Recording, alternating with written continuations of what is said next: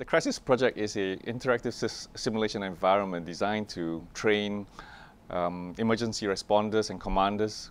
So when there is a disaster or an emergency, they'll be training and practicing in this virtual environment in order to deal with real-world emergencies. And the crisis system is designed so that you can train between the fire service, the medical, ambulance service, the security agencies in the same environment. A scenario that we have developed as a consortium for the British Transport Police, where train crashes into a car at a railway crossing. Peter over there is driving around in his response vehicle, and he's going to talk to an individual. The person who's jumping over there is the ambulance person, and that ambulance person is played by Jane. So Jane is seeing the police officer, and the police officer, Peter, is seeing Jane in that particular view.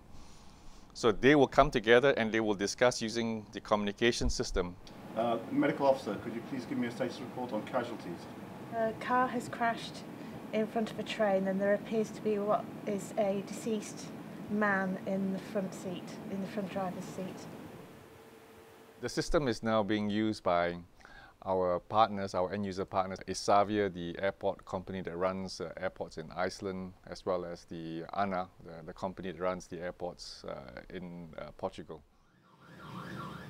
The problem with critical incidents or with unusual events is that they don't occur frequently enough for people to be prepared to work between different services.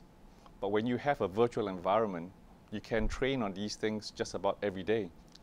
Crisis allows us to train and better prepare the emergency services for such events, and as such our citizens will be better protected.